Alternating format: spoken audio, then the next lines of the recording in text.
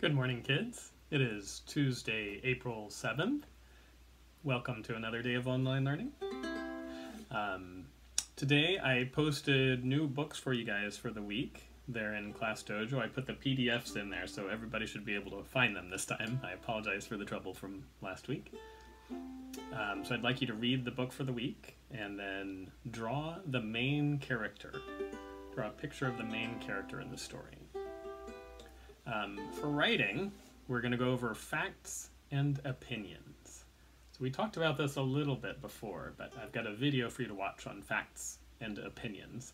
And then I want you to write an opinion about something.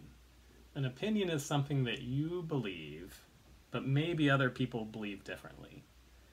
Like, I think dogs are cute. But some people think dogs aren't cute, or they think dogs are scary. So those are different opinions. So think about something that you have an opinion about and write about that. For math today, we've got Go Math pages for you to do. We're continuing our study of the different shapes. I loved seeing all the shapes that you guys found yesterday around the house. If you didn't get a chance to do that, you can do that too. It's always fun to go find shapes around the house.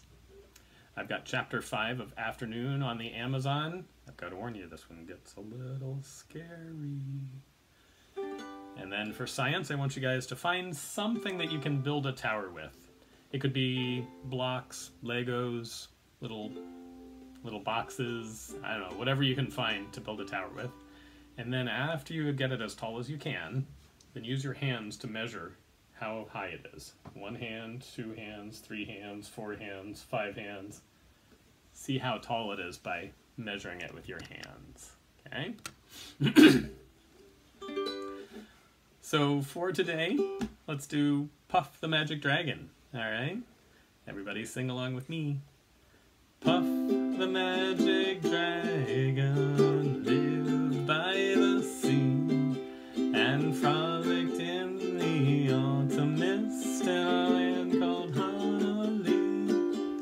Little Jackie Paper loved that rascal Puff and brought him strings and sealing wax and other fancy stuff. Puff the Magic Dragon lived by the sea and frolicked in the autumn mist in a land called Honolulu. Together they would travel on a boat with billowed sail. Jackie kept a lookout perched on Puff's gigantic tail. Noble kings and princes would bow whenever they came. Pirate ships would lower their flags when Puff roared out his name. Puff the Magic Dragon lived by the sea and frolicked in the autumn mist in a land called Honolulu. A dragon lives forever, but not so little boys. Painted wings and giant rings made way for other toys. One great night it happened, Jackie Paper came no more. Puff that mighty dragon, he ceased his fearless roar. His head was bent in sorrow, green scales fell like rain. Puff no longer went to play along the cherry lane. Without his lifelong friend, Puff could not be brave. So Puff that mighty dragon sadly slipped into his cave.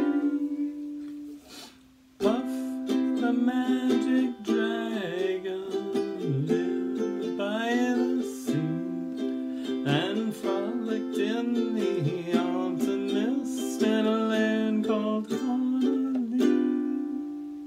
And then Jackie Paper grew up and he got married and he had a daughter, and his daughter went to go play with Puff. And then Puff was happy again. Puff, the magic dragon, lived by the sea and frolicked in the autumn mist in a land called home.